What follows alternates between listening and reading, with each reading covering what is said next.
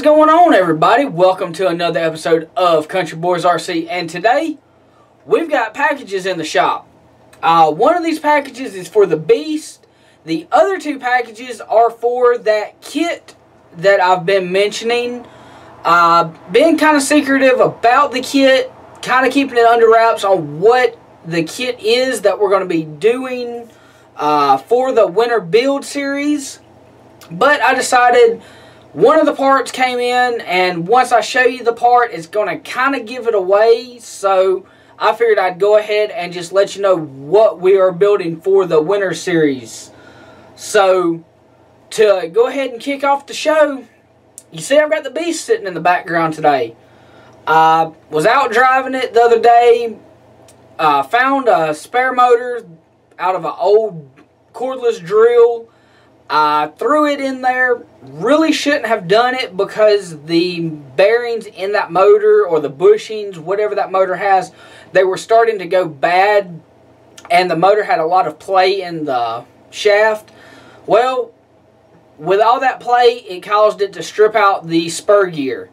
So now that the Beast is down, waiting on a spur gear, and of course that motor not being any good, I decided to go ahead and order a motor for the Beast, something I knew would be good to run 2.2s with, something I knew could handle the abuse of crawling, going through water, all types of stuff that I put the Beast through.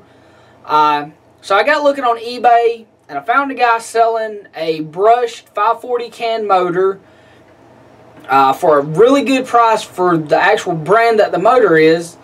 He said it needed brushes, but he would include the brushes with the purchase of that motor. So I went ahead and opened up all the packages just to check everything, to make sure everything was good, that everything was in there that was supposed to be. So this is the motor for the Beast. Let's see what we'll pull out first here. These are the brushes, actually. The brushes that he sent with them are Trinity Epic motor. Trinity Epic brushes. He apparently paid $4.99 for these brushes. Let's see. They're high silver, high power mod brushes. Part number TRI 4383 EPNT. So there's a part number for those brushes if you're looking for some. The motor that he sent, or that I purchased, is a Holmes Hobby. This is the Sport Crawlmaster 540 13-turn motor. I was told that this motor would be able to handle the 2.2s with the stock gearing. It's a 13-tooth pinion. Not sure what spur gear it is. I'll have to look it up, and I'll post it in the description below. But he said that this motor would be able to handle that. You would just have to watch it to make sure that I didn't have to make any changes on it. The brushes that he said it needed, they don't look like they're in too bad a shape. But I'm going to go ahead and put those fresh brushes on just to make sure that this motor is running top notch when it goes in the Beast. Another thing I'm going to have to do is I'm going to have to solder my motor leads off of that motor onto this motor so it will be able to go in. I've had a Holmes Hobby motor in the past. It was the black labeled Holmes Hobby 540. I think it was the Pro Crawlmasters. I actually run it in the Beast for a little while. Was a good motor, it just wasn't enough wheel speed for me, so I snatched it out and dropped back down to that 27 turn. Found out why that 27 turn actually failed on me. One issue is those motors really aren't designed to handle 2.2 tires all that well with that stock gearing. I should have changed the gearing in it. Another thing I found out was I actually was driving, noticed one of my front wheels wasn't spinning right. I tore out the front CVDs. As all you guys remember, the Beast had CVD front axles in it. I snatched those out. put the stock style axles for the AR60s, the dog bone style axles with the drive cup for on the outside of the axles where it goes through the C-hub into the knuckle. Put those on there because these were starting to go bad on me. They had a lot of slop in them, a lot of play where the pin goes through. So I decided to fix that before on the Beast before these went out on me. You know, and once these go out, you know, it's not going to work. So got that fixed. Still holding on to them just as a spare, just in case I need one. So that's the parts for the Beast. Parts for that drift kit build series. I picked up a 15-turn brushed motor. It's a Horizon Hobbies Dynamite 15-turn brushed seal can. Part number DYN1172. For you guys who are wondering, this is the Firestorm 15-turn. Just any of those sealed can 15-turn motors you find on a lot of RTRs now. This is going to be the motor that I run in that kit. I didn't want something like a brushless system to learn on because it is the first time I've owned a kit of this nature with these specific settings on it. I've owned other kits like, or other RTRs like this in the past, just a little bit different. Electronics that are going to go with this motor, I've already got them set up. Traxxas XL5 ESC, going to be running that FlySky GT3C controller. Got the receiver already hooked up. For the time being, because I don't have the servo I need to put in there, I'm just going to have to pull one of my spares off the parts wall and throw it in there. I'm going to be using a HPI SX1 servo. Not sure the specs on it. I will post those in the description below. This servo came out of the HPI RS4 Evo Nitro car. It had two of these. It had one for the steering and one for the throttle and braking. So, not massive speed, not a whole lot of torque, but it will help me get this kit going. So, final package I've got. Once you guys see this, you'll kind of should know what type of kit I'm building. Picked this up off of eBay. Guy had purchased it with the intent of buying the same kit that I purchased, but went another route with a different manufacturer. So he's selling all of the parts he ordered for that kit to fund that that other chassis he decided to go with. Part I'm talking about is a front one-way for a belt-driven drift car. There's only a few belt-driven drift cars out there. You've got HPI's got one with their Sprint 2s. You got MST's got a drift car. You've got Eagle. And you've got 3 Racing's, the 4 I can think of off the top of my head.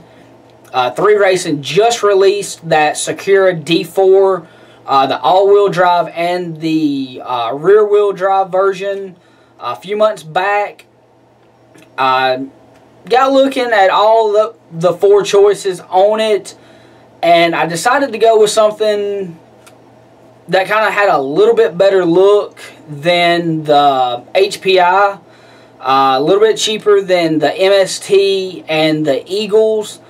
Went with a Sakura D4 all-wheel drive. Got the pink Sakura colored front one-way, and for you guys who don't know, Sakura is Japanese for cherry blossom. So you've got this pinkish cherry blossom color, aluminum parts throughout the car, on the chassis. Front one-way, what it allows you to do is when you're drifting, if you tap the brakes, it lets the front wheels free spin, similar to a e-braking effect on, say, a Nissan or a Toyota, something like that. So when you pull up on the e-brake, it locks your back tires up, but your front tires are still pulling, and what that'll allow you to do is pitch the rear end out and drift with a lot of control. Reason I didn't go with that rear-wheel drive version, really, I wanted something a little bit more controllable, easy to learn on, where I didn't have to purchase a gyro. This is a counter steer car, so when you're drifting, you're counter steering, the wheels are turning. We're on a 50-50 car. When you're drifting and you turn, it's basically whichever way you turn the front wheels, it's the way the car is going to go. With a counter steer car, if I'm correct and if I'm reading it correctly, you can drift with the wheels steered into it. So when you're drifting to the left, you got those wheels, turned into it, and it's allowing that car to drift like that. It's a whole lot easier and a whole lot more realistic than with the 50-50s. Now, I may be wrong, guys. Don't hold me to it. Comment below with the information that you know on it. Take it easy on me, because this is my first counter steer car, so I'm not real familiar with how everything works on it. I do know that the cars are underdriven and overdriven on the gearing, just like with crawlers. We'll underdrive the front tires on these drift cars, so it spins a little bit slower, where on a crawler we want to overdrive the front so it'll spin faster than the rears. With this is actually, I believe, a 38 tooth gear, so that's the stock gearing, if I'm not mistaken, on the Securas. So there's the big kit build that we're going to be doing, guys. That Secura D4 all-wheel drive should be in within the next couple of days. Got to wait on it to come in from China. We all know waiting on shipping from overseas is really long and drug out. So whenever it gets in, guys, today's October 27th. It's a Tuesday when I'm filming this. So whenever the kit comes in, guys, I'll post up a video of it, unboxing, all of that, and then we'll kick off the build series the next day or within the next couple of days after the kit comes in. Don't have any real plans on how I'm going to do the build series, if I'm going to do it bag at a time or step by step, being one video, how we're going to do it now. But for this build series, and probably from now on, I've got you guys mounted on a higher platform, higher up on my tripod, so you're able to look down onto the workbench. I can zoom in onto the workbench, show you guys up close what I'm working on. I don't have to hold the whatever I'm working on over to the camera when I used to have it over here to my left, and you was looking over at the workbench. Looking down on it gives you a little bit better perspective of what I'm working on. So we're going to keep trying different spots to put the camera, different ways of filming the show, just to make it a little bit better. I know you guys are probably wondering, where's the RCA, where's the SC10 your wife has, where's the helicopter, where's the little iPhone rover? Well, the SC10 my wife decided to sell. She didn't have time to race it, so we decided to sell that, and we're going to get her something else. Don't know what we're going to get her yet. The RC8 is actually inside the house. I've got to get it tore down and cleaned up. We've got one points race left for the series at my track, and then we'll have just a couple of special event races, and then that'll be it for the outdoor season for 2015.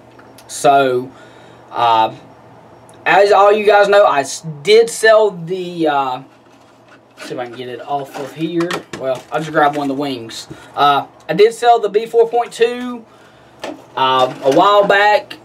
Guy and his son, they're loving it. They actually showed up and he drove it around at the track, trying to learn the buggy a little bit better. We'll see how it does, you know, how much he likes it. So that's gone. The Beast is over here. The little iPhone Rover sitting over on the shelf. Helicopter conversion. I've basically put that on the back burner, guys. That's not looking like it's going to be an easy build because I've got to find the correct gearing for whenever I put those brushless motors on it. I want to make sure I got the right pitch gear, whether it be a 32 or a 48 pitch gear. I got to make sure I've got that right pinion for it. And another thing I've got to find is some replacement parts, like the rotors. I've got to get 40 rotors because the edges of these are kind of beat up. So we're going to have to look for those parts. So I've basically just decided to put that on the back burner and work on it as I find parts.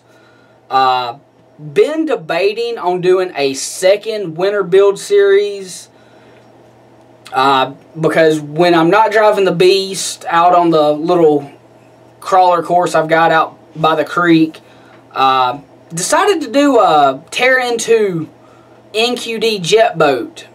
For you guys who don't know what these boats are, type it in up in the search bar, Google it. It's NQD tear into. They're little small jet boats. You can do a brushless hobby grade conversion to them. 2S, 3S power.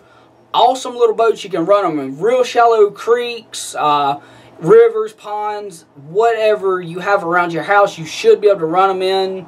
Got the creek out behind my house. It's depending on what area of the creek I put it in, is how deep it is. But the majority of the creek is deep enough to run that little boat. So we're probably going to go ahead and pick one up. They're only about 55, 60 bucks online, shipped. If I'm lucky to find one in stock somewhere, I'm going to go ahead and pick it up. I'll get it in whenever it comes in. Do my research on what it takes to do the conversion on them. And we will go from there. So be looking out for that, guys. And also, the Beast is going to have a couple more custom modifications to it. For you guys who don't know or who haven't seen it in the past videos, I've got this old F350 body that I was building a trucky back half truck off of. Still got some of that spare rod to build the rest of the cage with.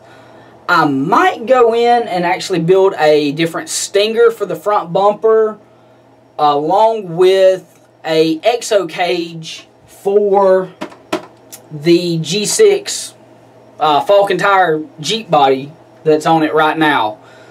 So be on the lookout for that. If you haven't already, go check out the Country Boys RC Facebook page. All the latest news, updates of what's going on in the shop. When I'm at the track or out anywhere having fun with RCs, I'll try to post pictures on Facebook so you guys can see what's going on. Click on the subscribe button here on YouTube so you can catch up with all the latest videos. Click on the like button if you enjoyed the video, and we will see you guys on the next one. Hope you enjoyed it.